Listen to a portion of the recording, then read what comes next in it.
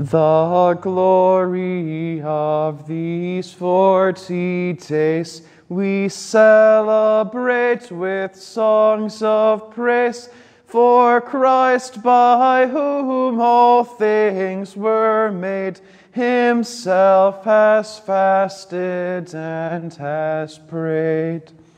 Alone and fasting Moses saw the loving God who gave the law, and to Elijah fasting came the steeds and chariots of flame. So Daniel trained his mystic sight, delivered from the lion's might, and John the bridegroom's friend became the herald of Messiah's name.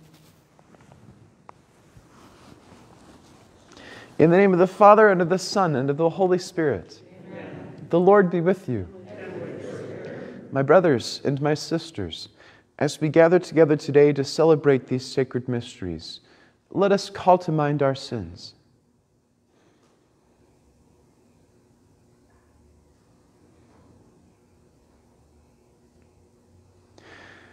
I confess to Almighty God and to you, my brothers and sisters, that I have greatly sinned in my thoughts and in my words, in what I have done and what I have failed to do, through my fault, through my most grievous fault. Therefore I ask the Blessed Mary, ever Virgin, all the angels and saints, and to you, my brothers and sisters, to pray for me to the Lord our God. May Almighty God have mercy on us, forgive us our sins, and bring us to everlasting life. Amen. Lord, have mercy. Lord, have mercy. Christ, have mercy. Christ, have mercy. Lord, have mercy. Lord, have mercy. And let us pray. Grant, we pray, O Lord, that schooled through Lenten observance and nourished by your word, through holy restraint, we may be devoted to you with all our heart and be ever united in prayer. Through our Lord Jesus Christ, your Son, who lives and reigns with you in the unity of the Holy Spirit, God forever and ever. Amen. Amen.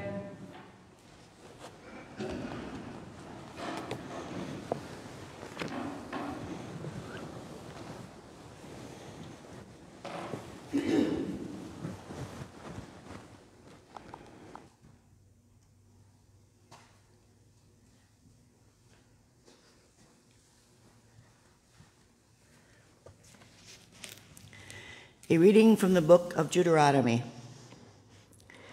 Moses spoke to the people and said, "Now Israel, hear the statutes and decrees which I am teaching you to observe, that you may live and enter in and take possession of the land which the Lord, the God of your fathers, is giving you.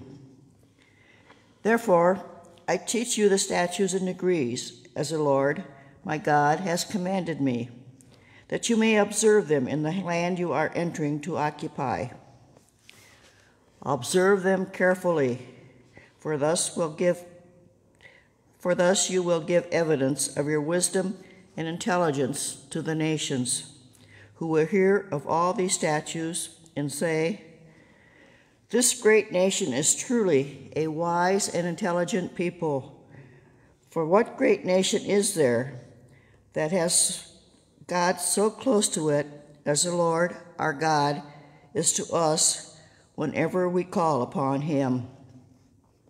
Or what great nation has statutes and decrees that are as just as this whole law which I am setting before you today? However, take care and be earnestly on your guard, not to forget the things which your own eyes have seen, nor let them slip from your memory as long as you live, but teach them to your children and to your children's children." The word of the Lord.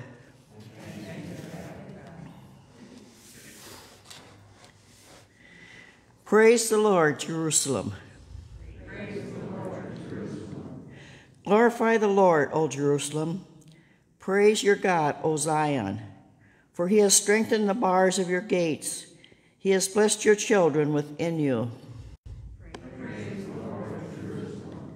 He sends forth his command to the earth.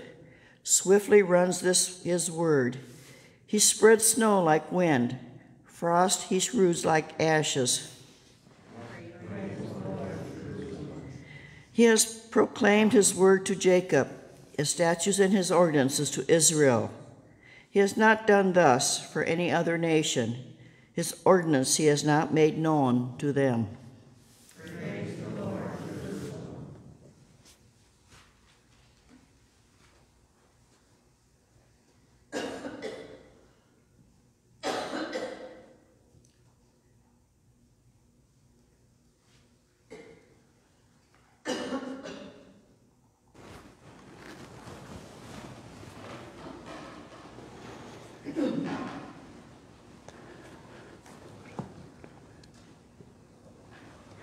Praise to you, Lord Jesus Christ, King of endless glory.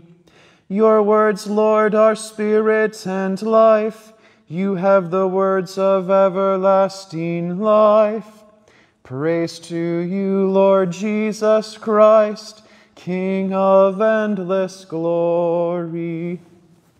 The Lord be with you. A reading from the Holy Gospel according to Matthew.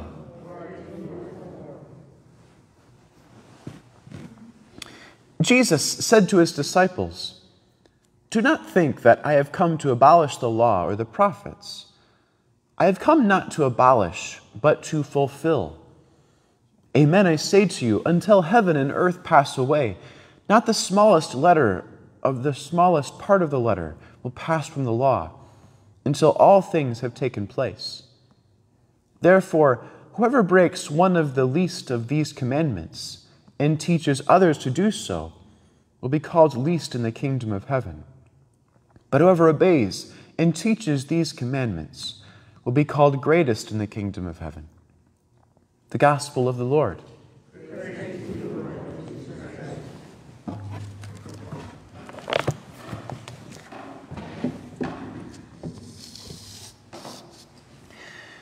When we think of the law, a lot of the laws stem from our Jewish traditions in the Torah, which were these first 5 books in the Bible, basically. It's nothing less than the very revelation of God. And it revealed his ultimate, thoughts about himself and a sacred way of life that he offered to his people. In the centuries past, a lot of people asked the question, what is God doing in heaven? And the rabbis routinely answered, he's reading the Torah. So he's reading these thoughts that he's given to his people. And Jesus himself, we know that he read the Torah, the words of Scripture on a daily basis. So he was immersed in this word of his heavenly Father. And he told his followers that he was sent by his Father to fulfill the law, to bring it to fruition. That's why he focuses so much on the heart or the inner intention behind these commandments. For example, Jesus explained it's not enough to avoid doing physical harm to one's neighbor. We're to love them from our heart. We have to learn to live in peace with our neighbor. Again, it's not enough to avoid stealing and committing adultery.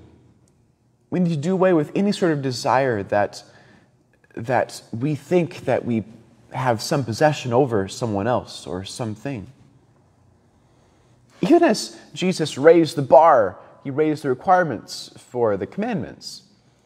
Jesus didn't always paint a picture of this stern judge that sometimes we think God is.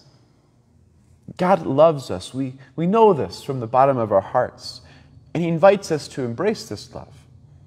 He wants to change us by the power of the Spirit so that we can love what he loves and to find peace where he finds peace.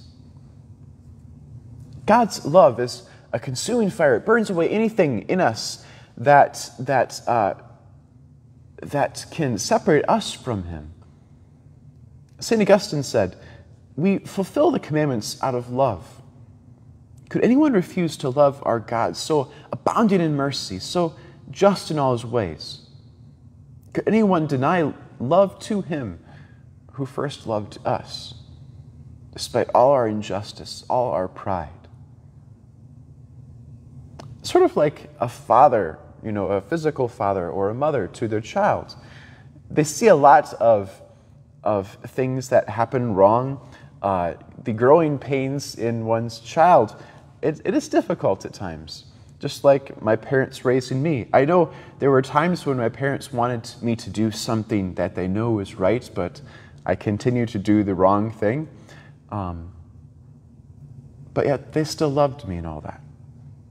How could I deny love to my own parents, who loved me despite all of my shortcomings, despite all of my misgivings? That's just the same as our relationship to God. We know we've sinned against him, we know we've done wrong, but yet God still loves us.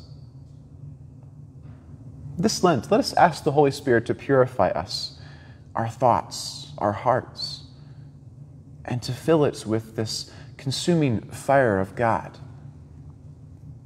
And may we always begin to desire what God truly wants of us.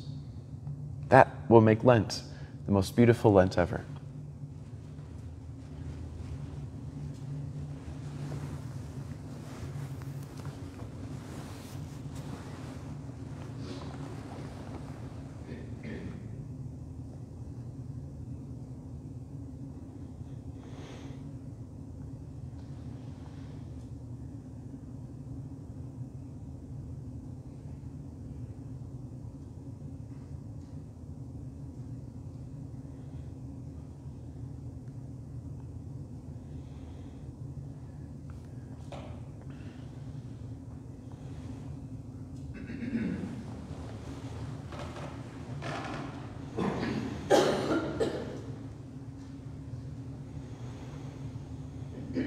As we continue our journey in this Lenten season, we ask the Lord to give us inspiration and help as we continue to fulfill our Lenten obligations. We pray that the Church in our world, in our country, may continue to draw many people to Christ. We pray to the Lord. Lord, hear our prayer. We pray for peace in our world, in our country, that all people may follow God's law of love. We pray to the Lord. Lord, hear our prayer. We pray for all of those who are experiencing any sort of difficulty, any of those having any sort of disease or illness. We pray that they may be healed and may be helped. We pray to the Lord. Lord, hear our prayer. We pray for everyone in our parish who has a desire to follow Christ, all of those who want to know him better but do not. We pray that they may turn to the Lord, and that they, during this Lenten season, may come to find him dwelling in their lives. We pray to the Lord. Lord, hear our prayer. We pray that many people may respond to God's invitation. We pray to the Lord. Lord, hear our prayer. We pray for all of those who have died, that they may rejoice in the company of the saints in heaven. We pray to the Lord. Lord, hear our prayer. Heavenly Father, you are always with us, and you give us your law of love. Help us today to spread this law throughout the whole world. Grant our prayers today through Christ our Lord. Amen.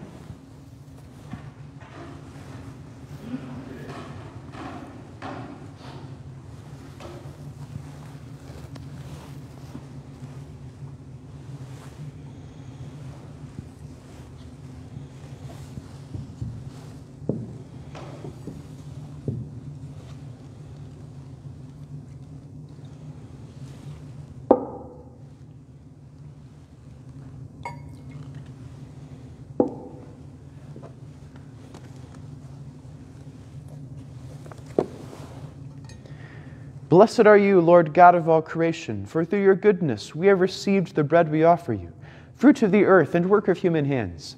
It will become for us the bread of life. Blessed are you, Lord God of all creation, for through your goodness we have received the wine we offer you, fruit of the vine and work of human hands. It will become our spiritual drink. Blessed be God forever.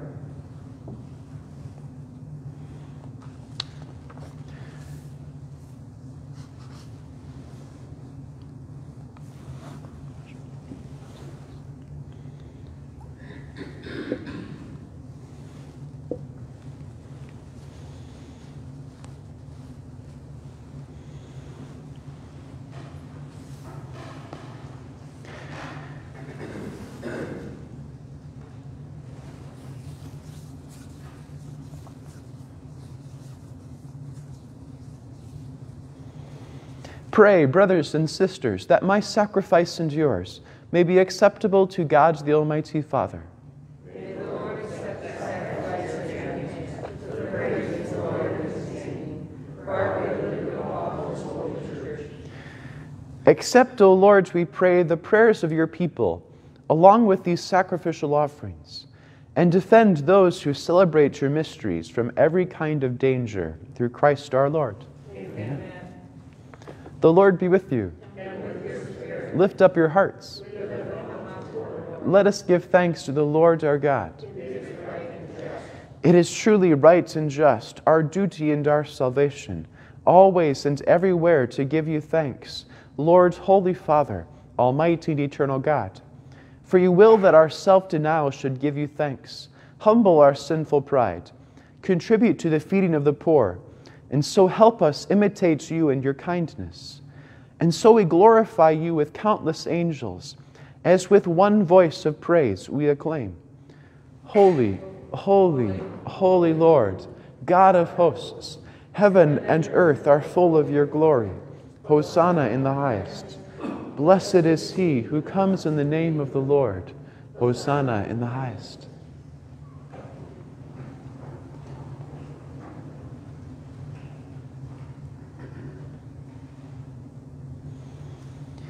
You are indeed holy, O Lord, the font of all holiness. Make holy, therefore, these gifts, we pray, by sending down your Spirit upon them like the dewfall, so that they may become for us the body and blood of our Lord Jesus Christ. At the time he was betrayed and entered willingly into his passion, he took bread and, giving thanks, broke it and gave it to his disciples, saying, Take this, all of you, and eat of it, for this is my body, which will be given up for you.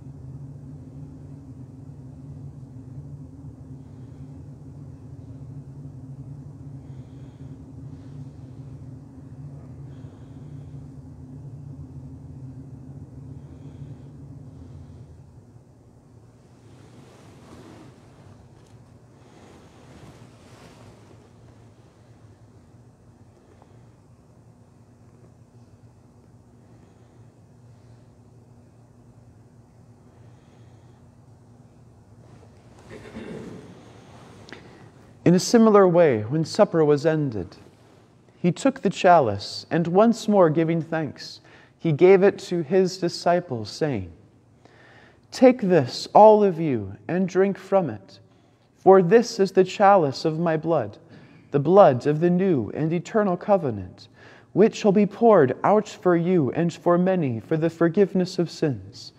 Do this in memory of me.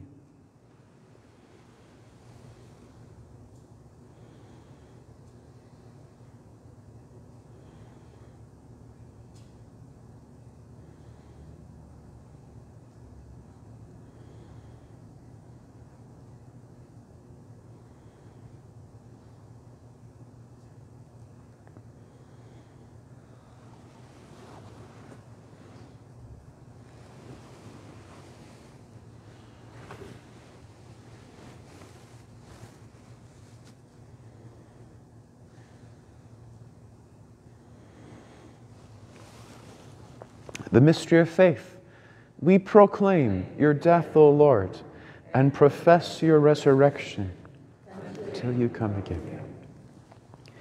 Therefore, as we celebrate the memorial of his death and resurrection, we offer you, Lord, the bread of life and the chalice of salvation, giving thanks that you have held us worthy to be in your presence and minister to you. Humbly we pray that, partaking of the body and blood of Christ, we may be gathered into one by the Holy Spirit. Remember, Lord, your church spread throughout the world, and bring her to the fullness of charity, together with Francis our Pope, and Michael our Bishop, and all the clergy. Remember also our brothers and sisters who have fallen asleep in the hope of the resurrection, and all who have died in your mercy. Welcome them into the light of your face. Have mercy on us all, we pray, that with the Blessed Virgin Mary, Mother of God, with blessed Joseph, her spouse, with the blessed apostles, and all the saints who have pleased you throughout the ages, we may merit to be co-heirs to eternal life, and may praise and glorify you through your Son, Jesus Christ.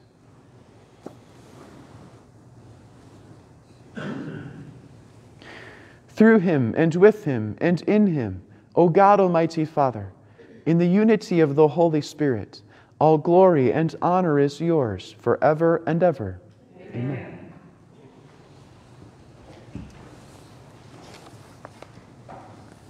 At the Savior's command, informed by divine teaching, we dare to say, Our Father, who art in heaven, hallowed be thy name.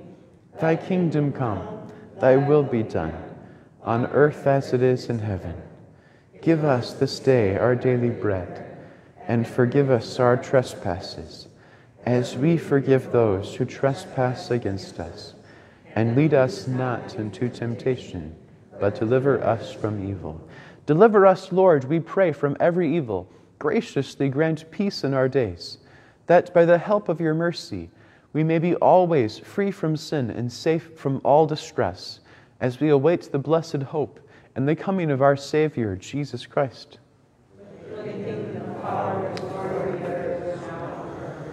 Lord Jesus Christ, who said to your apostles, Peace I leave you, my peace I give you, look not on our sins, but on the faith of your church, and graciously grant her peace and unity in accordance with your will, who live and reign forever and ever. Amen. The peace of the Lord be with you always. And with your spirit. Let us offer each other a sign of peace.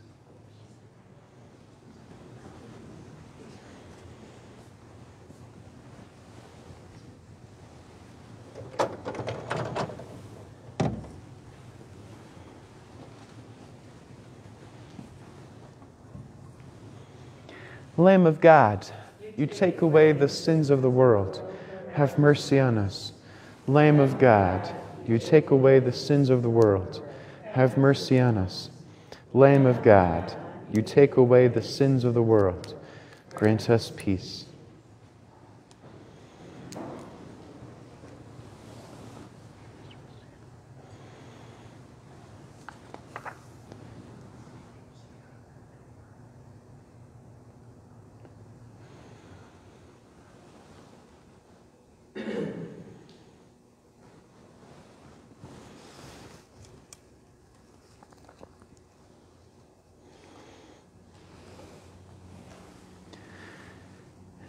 Behold the Lamb of God.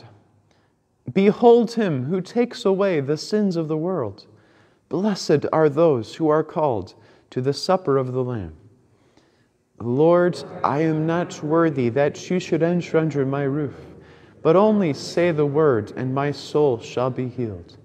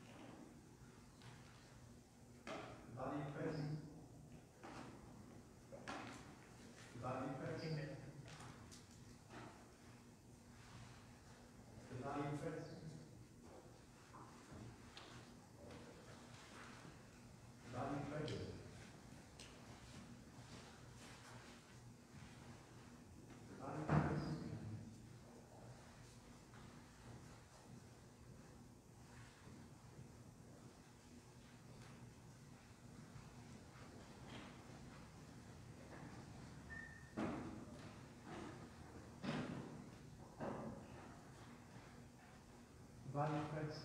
Amen. The body of Christ. Amen. The body of Christ. Amen. The body of Christ. The body of Christ. The body of Christ. The body of Christ.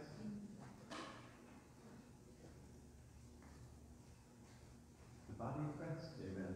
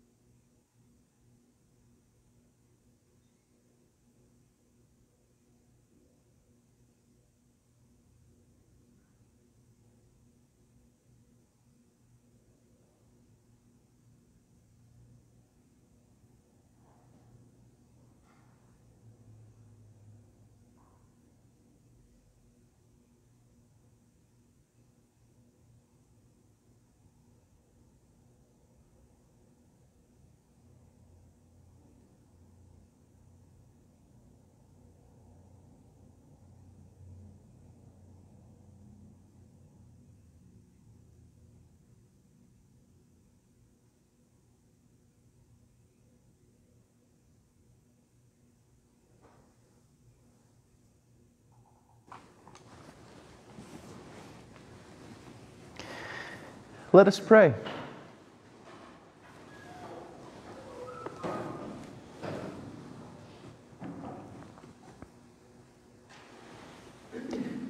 May the heavenly banquet at which we have been fed sanctify us, O Lord, and cleanse us of all errors, and make us worthy of your promise from on high. Through Christ our Lord. Amen.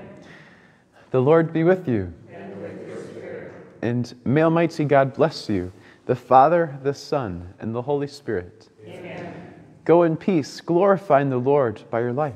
Thanks be to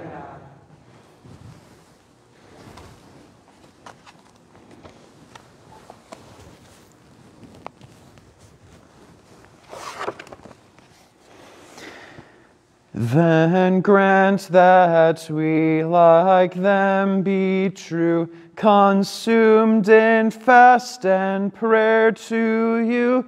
Our spirit strengthen with your grace, and give us joy to see your face. O Father, Son, and Spirit, blessed, to you be every prayer addressed, who are in threefold name adored, from age to age, the only Lord.